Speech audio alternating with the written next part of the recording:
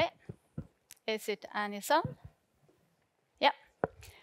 Well, my name is Anita Kvamme, and I'm so happy to work with software design in Equinor. It's a huge energy solution company with its headquarters in Norway. And there I'm allowed to do DDD together with BDD to build event source application. I mean, I am, as Scott Hanselman probably would say, I'm living the dream, at least my work-life dream, building those event source application. And I wonder, is there any one of you living your dream, work-life dream, building event source application? Hands up. Oh, yeah, some. Anyone building event source application, living your nightmare? Okay, at least not so many hands on that. That's good. Okay, I promise you some real life experience, and that is what I will give you. But since I'm not allowed to tell you all the secret from the business I'm working with, I have made up a dummy application. Welcome to my automation wall. And I will just use this application to communicate this experience. And when we have made this application, or the real ones, we had some drivers. I'm working in a company that wants to be more and more data-driven, as a lot of companies does these days. And digitalization and automation is high on our agenda. And we have an application with multiple bonded contexts, and we use external services, so we need to understand the challenges with distributed solutions.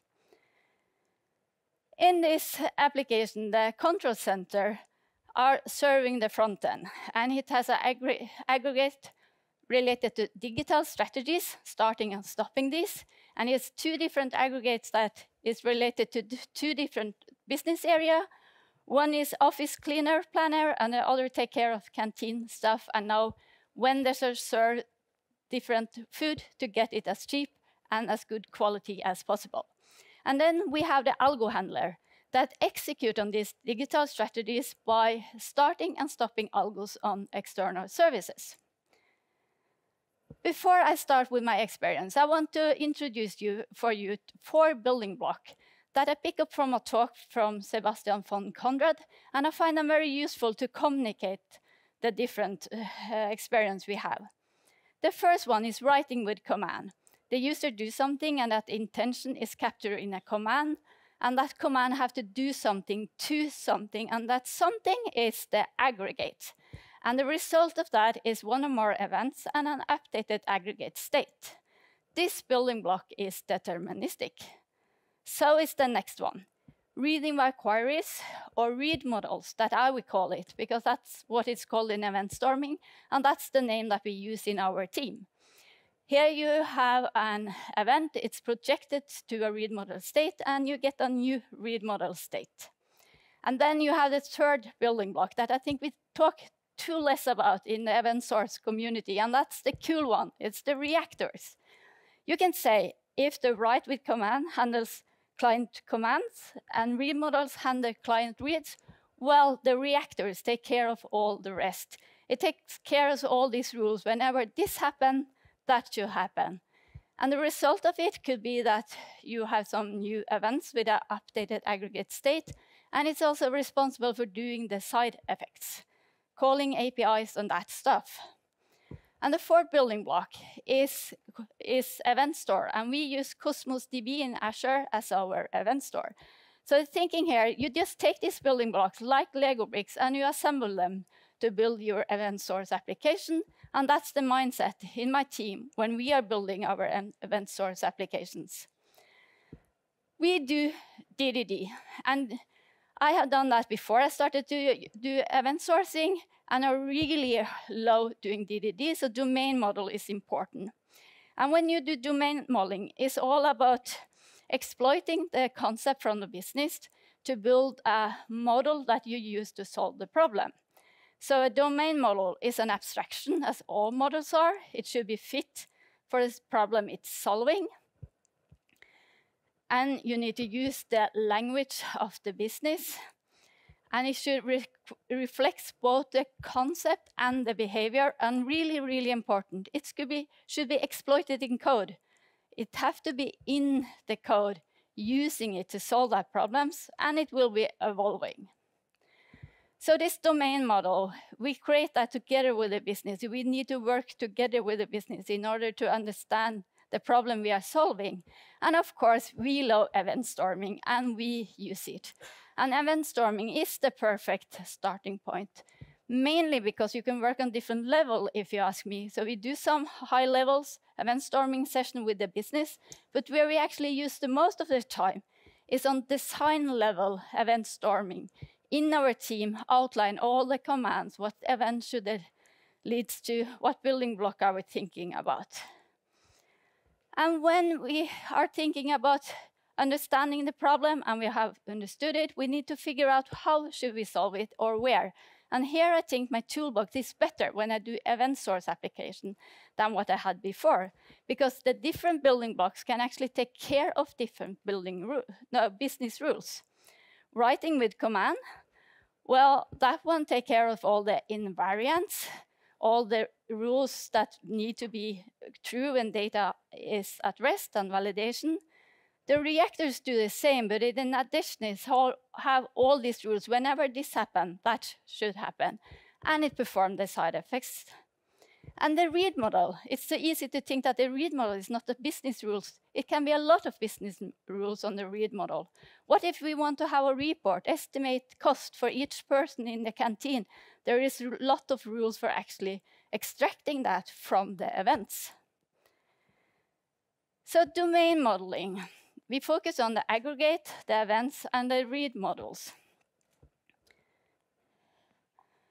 For the aggregate, it only has to handle the right side.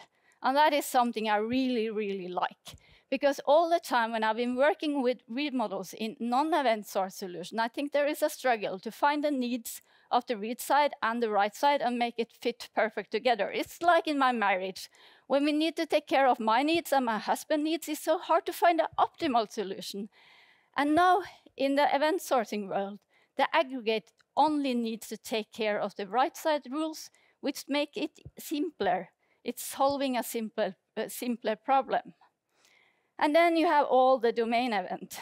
And I say domain event, not event, because my DDD heart is with me when we do event sourcing. So I want to have domain event. That is something that happened that the business cares about. And I have a goal when I'm doing architecting the solution. I want to architect for tomorrow's question. That is important in a data-driven organization. Someone will and should ask a new question tomorrow. And that means that we go for domain event with all the details, a lot of details, so we can actually answer those questions from tomorrow. And we have chosen to use domain concept into our domain events. I know a lot of people say that you can use primitives, it's easier when they are changing. But again, my DDD heart say domain events is part of your domain model. You have to use domain concept, and that's the approach we have taken. Read models. As I said, you have a domain model here that needs to be fit for the calculation, for instance, you are doing. And in addition, you are part of that read model that is actually communicating up to the users in the user interface. And there we use the backend for front-end pattern. And then we cooperate with the UX person in order to understand the user needs to make the correct read models. So I think domain modeling, each part is easier, but then you have the really hard part, naming. And naming has all of a sudden become even harder than before. In our first application, we were really focusing on that the aggregate should be simple and fit for the purpose to solve, but the events should have all these details. So we ended up with strategy configuration on the aggregate and strategy configuration details on the domain events. And that wasn't such a good idea. So in our second application, we didn't take that part with us, and we started to share the concept. But just to make it clear, it's a lot of the concepts that are in the domain event that is not used in the aggregate. And it's a lot of the concepts that are in the aggregate that is not used in the domain event. It's just in the cases where the aggregate only needed 4 of the 9 properties that we see it makes it even simpler just to share those concepts. When it comes to the read models, here we favor independency of the read model, so we don't want it to be coupled to the right side, so we try to have different concepts, and usually what you are showing to the user is a bit different anyway, and it's often a kind of summary, so we have a lot of summaries, and that isn't the best solution, but it's the best we have come up with, but I'm sure it has to be a better pattern out there. So if you know it, please let me know, because this one is a bit, I don't know. In our team, some of us have started to discuss if it should be a separate bonded context, but so far we have decided not to go for that approach. So, to summarize, shaping the domain model is important for us, and all in all, even though the naming is harder, I think the overall it is easier. But it's easier. It isn't easy. Domain modeling is always challenging. Not easy, just a bit easier. So we in our team need a friend to shape and reshape our domain model, and our friend is behavior-driven development. I've used this one before. I started to do event sourcing too, and I really like it. And what I like with it is that you can pick some requirements and you can write scenarios that are about those requirements. And you write the scenarios on a given, when, then format. So given is what have happened up to now, it set the scene. When is what is happening, and then is the result. So when you do that and you implement it, then you shape your domain model, and then you pick some new requirements, make some new scenarios, and you reshape your domain model. So it's this iterative process that our DDD scenarios help us with. So let's take an example. And this is a simple example, but we really try to start out this simple if we are working with some new areas, and then we add on more details. The good thing with event sourcing is that all of a sudden, what have happened is always a sequence of domain events. So the given is always this list of domain events and some details related to the command. The when, that is just when running the command. So that's the easy part of writing the test. And then, well, you look at the result. In this case, we have a strategy started event. So we test on the new domain events. And of course, we had new scenarios with a lot of more details. And we could have stopped here and still have got a lot of automatically test support, because the domain events is the only thing that we save. And even though I love our BDD tests that we implement, and they are our automatically test support, I love that them give me the safety net. It is just as important that these tests should shape and reshape our domain models. So we also need to add the aggregate. So we put it all into our scenarios. And here you see we have some concept. We work a bit with the wordings of these scenarios, and then these concepts are mirrored directly into our domain model. We use C#, so this is a strategy defined is a class in our C# code. So we have the concept directly from the test, but what about the behavior? Our domain model should have both. Well, the behavior part is what we need to add as functionality in order to be able to go from the given to the then. So indirectly, these tests also shape that part. So writing with commands could be summarized like this. But we wanted also to have feature tests for our reactors. And that was new for us. So we started out with some separate feature test just for the rule. Whenever this happened, that should happen. And then we added a separate test for the writing side business rules. But it felt like a lot of mocking. First, I had to mock the event to see that the reactor gave me the right command. And then I had to mock that command just to take the next step. So what we agreed was to try to do more in one go. And that was really easy technically. So it was easy, and the upside was clear. It was less mocking and less work.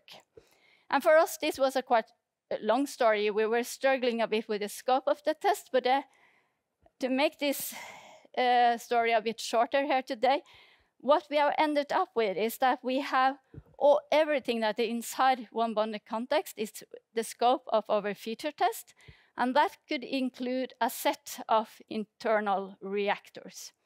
And then we need to test on all the events and all the aggregates.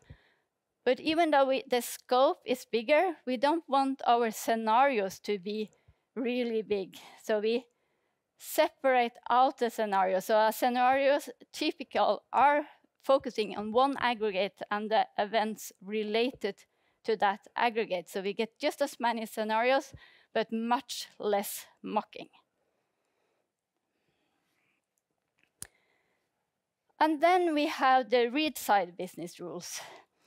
For the read side, that is also deterministic. I didn't say that it is, but of course also for writing with command, since it's deterministic, it is so good for this kind of test. For the read side, when you have a list of domain events that has already happened, if you project a new one, well, then the result should be the same every time. And that's why it's so good for this automatically testing. And we heard earlier today in the first talk that testing is really important and easy to do, kind of, or one reason to do event sourcing. And doing this feature test, I think it worked very well for us to have a good test coverage. Yeah, so we do this on the read side, and DDD is also our friend there. Yeah, so to summarize, DDD is useful, just as useful as before. And we have struggled with the scope, but that is just because it was new for us. And now I think we are in a place that we have figured it out, but at least the usefulness has been there all the time. And I recommend to look into DDD when doing event sourcing applications.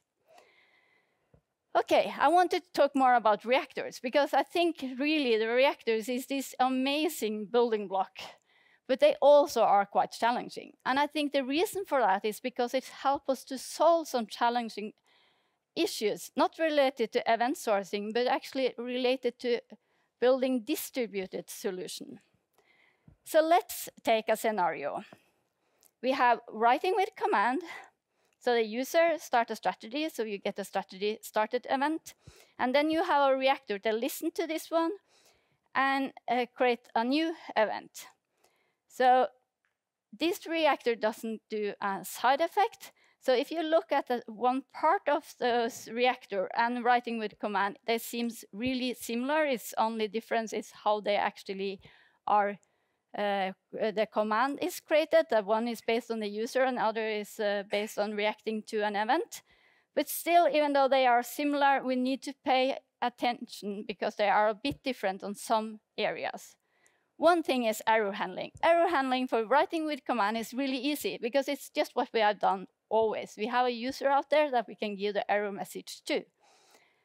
But how should we think about error handling when it happens in the reactor? Well, who should take the corrective action? Whenever we have an error that is related to a business rule, we try to make that as a first-class citizens of our domain model, meaning we try to express it as a domain event. And that bias option, we can have our read model listen to it, and by that showing it to the user, so indirectly we can show it to the user, or we can have a reactor listening to it and try to do some corrective action. But then that is okay for those errors that is related to business rules. But what about those errors that is supposed never to happen? Null pointer exception being the worst of them all. We never put a null pointer exception detected event. That isn't a domain event. So what we actually do in this case, and this is the scariest thing we do in our application, we throw an error. And let's assume we have a bug. The reactor will react to the same event again. And since there is a bug in the solution, if we throw a new error, it actually gets stuck there. So why do we do that? We know it will get stuck. Well, it is because we can't expect to skip one event, but believe that the next event that get into the sequence actually will work. And what we are afraid of is that we might skip one event, and the next one might go okay, and the next one after there get a new error due to the first one, and we get into a corner where we get a lot of data issues we are not able to recover from. And that's why we have taken this approach. But it is a dilemma. Should you actually do that, or should you try to just skip all those events in that sequence, for instance? You can put a lot of effort into this. But after all, these is things that never are supposed to happen. So how much effort should we actually put into it? So this is the strategy we have now. We have experimented it once. It was on configuration that was incorrect in our production environment, and the reactor got stuck, but we fixed it fairly quickly. And we still have that strategy of throwing those errors, but it is scary, but on the other side, it's also scary to get into a lot of data issues you don't know if you actually are able to recover from, because then it can take a very long time to fix a bug, because you also need to fix the data issues. The way we do it, we just need to fix the bug, and then the reactor will restart on the same event, and everything will work as expected. At least it did in the one experience we have here. Okay, the other thing that we pay attention to is duplicate handling. And the reason for this is that our change feed, that's a part of Cosmos DB. So it's something we get for free, kind of, when we use Cosmos DB. It has at least once delivery. That has been mentioned at least once before here today, because it makes things harder. And therefore, our aggregates need to be able to detect duplicates, and it needs to be able to correct duplicates. And the strange thing here is that this at least once delivery, that's a technical thingy, but the approach we have taken is more to understand the business. So if the aggregate already know it's algo enabled, well, then it doesn't emit the new event. So I wouldn't say that detecting and handling those duplicates is really hard. At least for us, it is fairly easy. We understand the business good enough to know the rules, but we need to remember it. So we need to help each other out in the team, so we never forget it for one of our reactors. And here also DDD is our friend, because instead of we say when running the command, we just say when running the command once or twice, and then you run that scenario 2 times, one with just the command once and one with 2 to kind of simulate that you get a duplicate. And since the result should be the same, that's all we need to do in order to get this test support. And that's pretty nice. Okay, so I would say error handling and duplicates is work, and we need to pay attention to it. But the really hard part, it comes when your reactor should do side effects too. So let's assume that we have a reactor in our algo handler context that are reacting to this food plan algo enabled event, and it should both call an API to request to start an algo, and it should save a domain event. And then we got into a situation that is often called dual right, or the two right problem, because we want to do 2 things, and we want it to succeed or fail. But of course, this is not something you can put into one transaction. And here we have some alternatives. Some of those alternatives is just to get rid of the dual right challenge with avoiding it. And we have discussed a lot in our team around this. So one alternative that we were discussing is to only do the side effect and not save the event. But of course, then the aggregate doesn't have an event that are telling you what have been done, but you avoid to have a dual right. So you get rid of that challenge. Another alternative, and reactors is great, they are so flexible. So we could have 2 reactors listen to the same event, and one of those could do the API call, and the others could save the events. But of course, if you are high load on our solution, what if the one reactor lag behind and it has done 88 calls to the API, but already saved 100 domain events saying that it has done it 100 times. So this has its downside too. And then we could also have 2 reactors in the sequence. And that is a very good option, but at the same time, it adds some extra delay than compared to only having 1 or 2 in parallel. So it's not an option we have taken. So for one of our scenarios, starting an algo instance, we have struggled a bit. So we started out in our team and discussing a lot when we were doing this, because it was the first real dual write, and how should we do it? And we have read the theory, so we know it's hard. And we said, okay, we only call the API, we don't save the event. But then someone say, yeah, but can't we just save the event? But if it fails, we don't need to throw an error, so we get the loop that it's called once more. But still, in 90% or 99%, it will be there and it will be helping us in IT. So yeah, we went for that option. Of course, that isn't a good option, even though we said nobody should rely on this event because we can't be sure. Those agreements tend to be forgotten.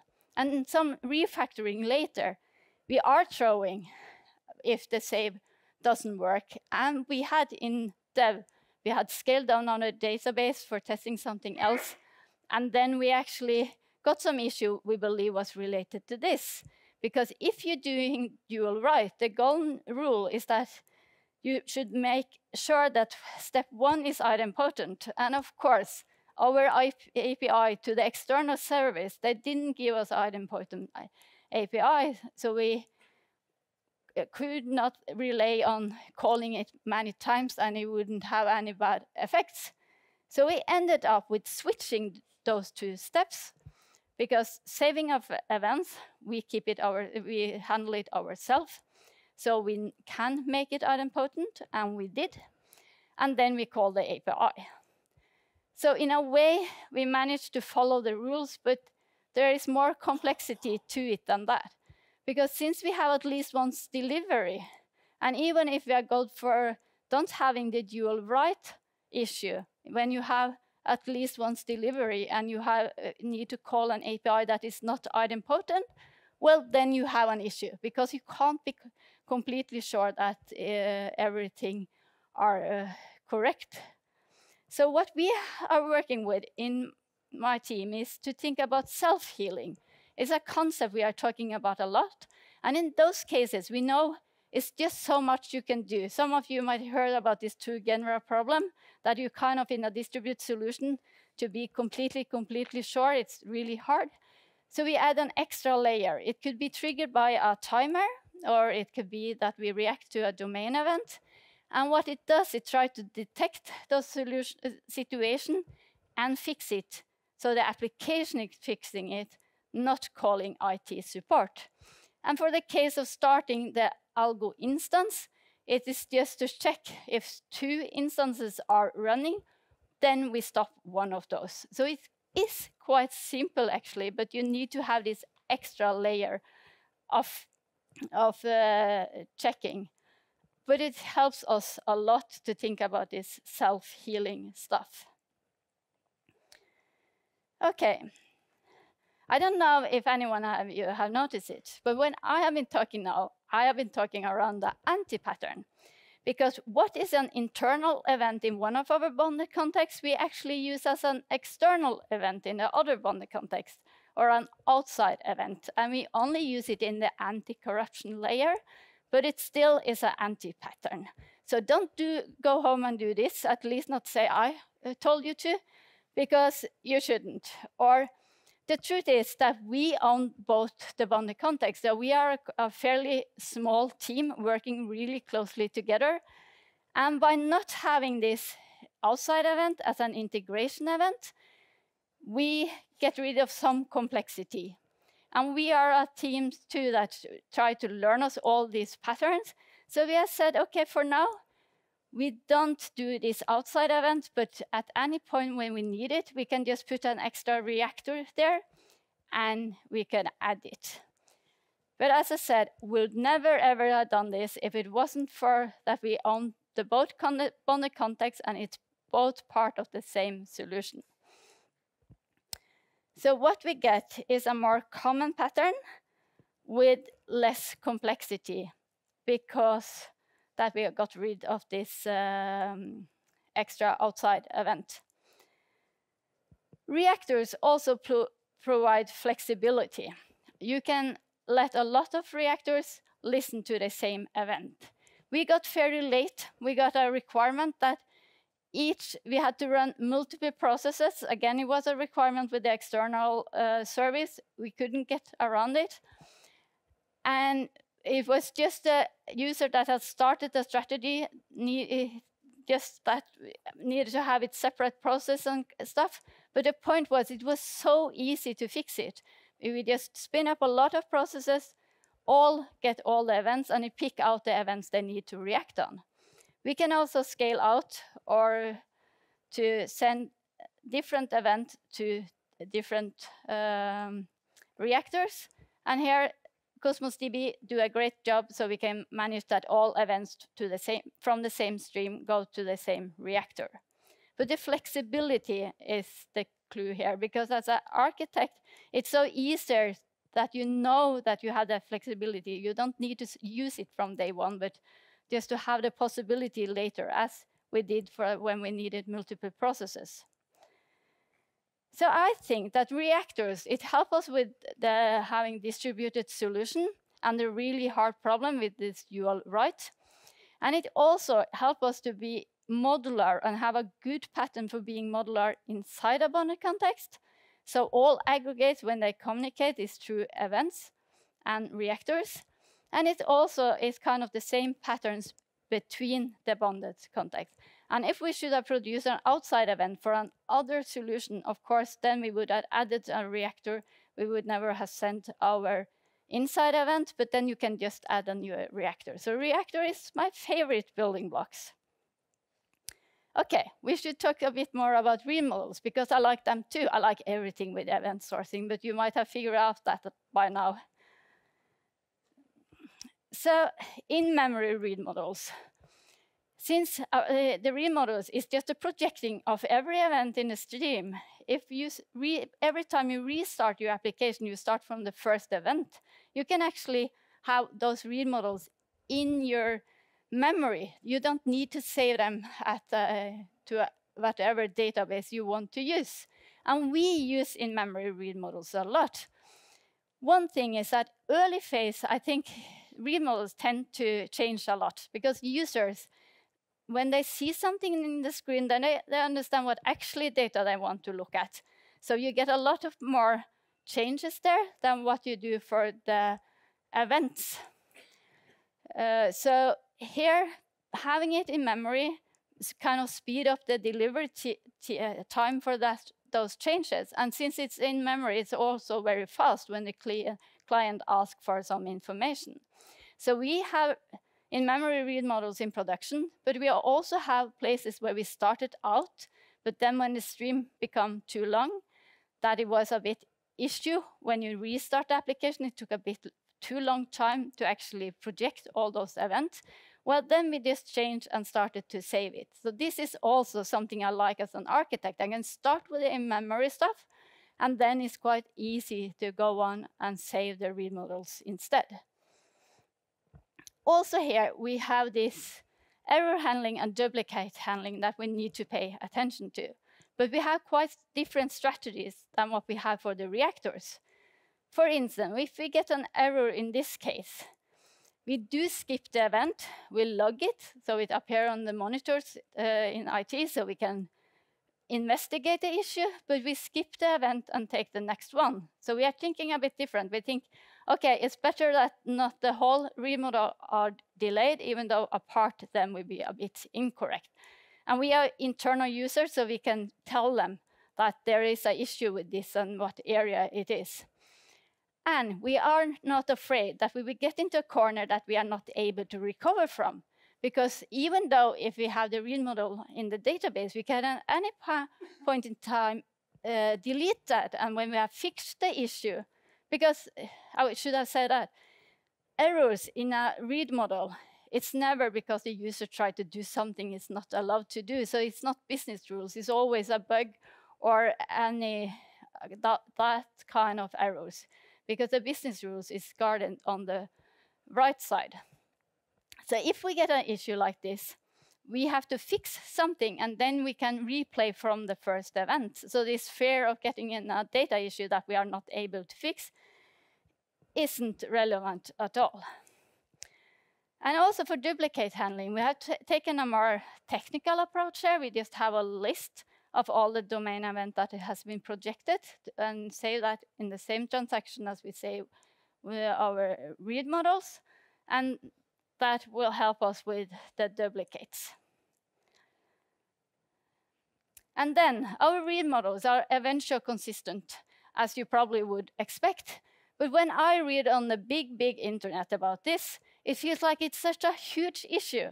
Those read models are eventually consistent. And I have a background from some really huge database on some monolith applications that was the best in class when it comes to two-phase commit, and everything was strong, consistent. And I had the pleasure to have a walkthrough with a lot of users of that solution just to understand how they were using it. And one of them told me something that has stuck to my mind. She said to me, when I'm looking at the information in this table, I know if another user changes it, I have to refresh just that screen. And then she said, but in this screen, if anyone has changed the information I'm looking at here, I have to remember to close the screen and open it again, and I will see the information. And then she had a third screen and said, if the information in that screen has been changed, I have to close the complete application and restart it, and I will see those changes. So yeah, that database was consistent, but did that actually help our users? Maybe our eventual consistent user interface is read models is even better, because the good thing with projection and read models that I like so much is that when I projected an event into a read model, that read model now, I have been updated now, and it knows what part that have been updated. So it's a perfect fit for near real-time user interfaces where you can push out the changes to the users. And this is what we are working against, to get as near real-time as possible, and the user shouldn't need to do refresh, and at least not knowing when to do it and in what kind of situation you have to do different refresh. So I want to challenge that. I think a lot of read models, even they are a bit not strong consistency, have some properties that is better than in the old world. Okay, so how do we correct data issues?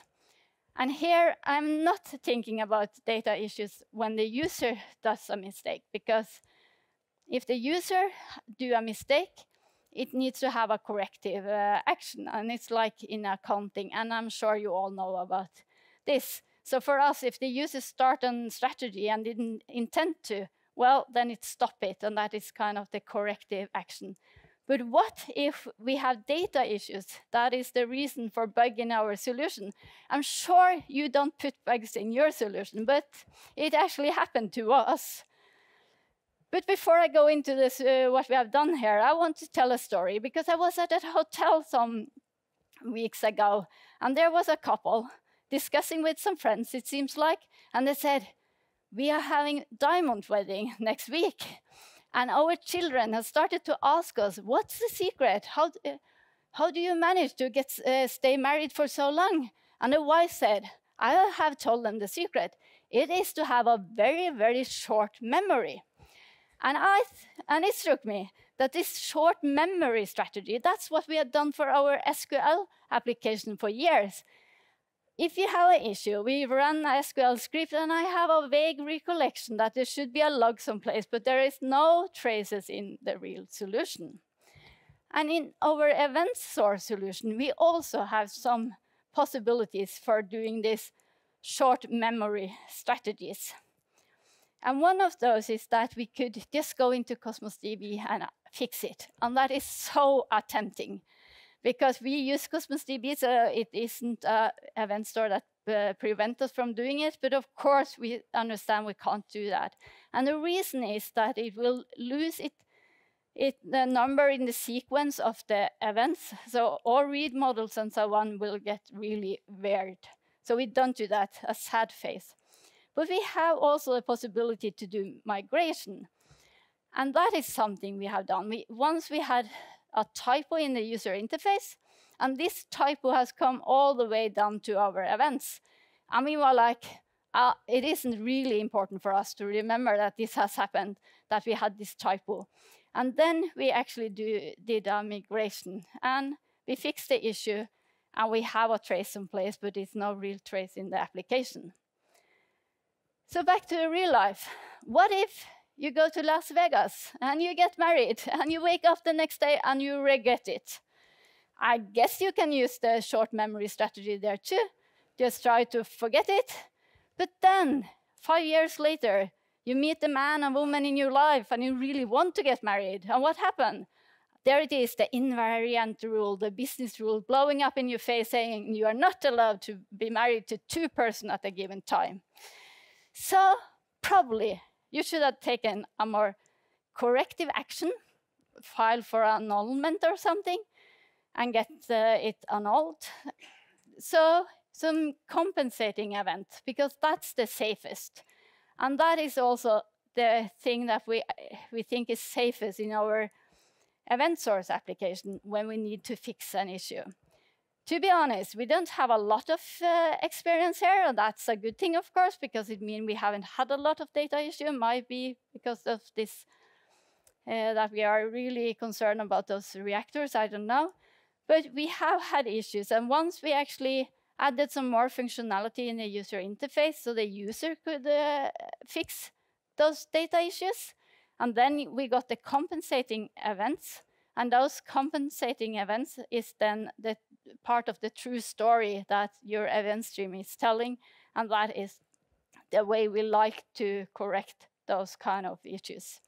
I guess you also can use a script to add those compensating events, but then of course you have to take care that those events do apply to all the invariant rules, because if you don't do it through your aggregates, you need to guard those rules self. We haven't done that because we haven't needed.